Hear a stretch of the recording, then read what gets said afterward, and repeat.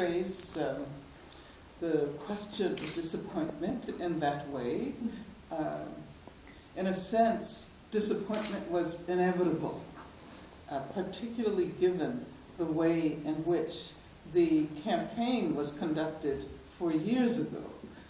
Many people, not only in the U.S., but all over the world, projected their hope and their aspirations on this single individual.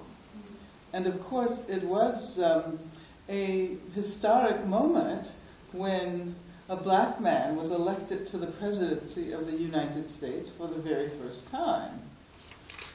However, he was elected to the presidency of the United States of America, and his election did not change the character of the U.S. The U.S. is an imperialist country. It was deeply involved in a military aggression at that time.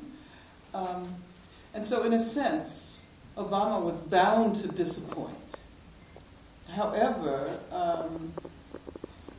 certainly there are steps that he might have taken that he did not take. We expected, for example, Guantanamo to be shut down immediately, and it has not shut down yet.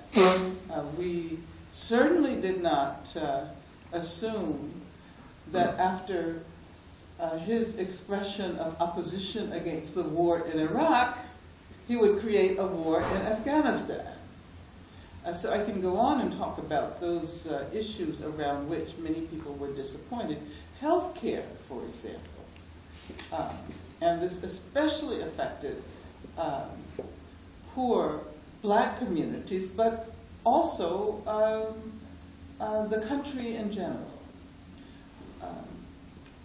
However, I would suggest that even considering these disappointments, the election was a historic one.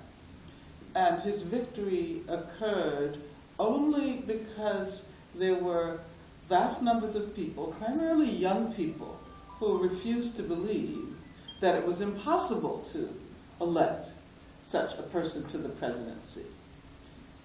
Our mistake, I think, was that after we elected Obama, we did not keep up the pressure.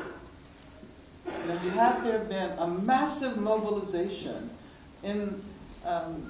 on Inauguration Day or the day after, putting pressure on Obama to bring the troops home, to close down Guantanamo, to create a better healthcare system, I think he would have been in a better position to actually accomplish more than he's been able to accomplish over the last 4 years. But I think that most people who voted for Obama certainly don't want Mitt Romney as the next president.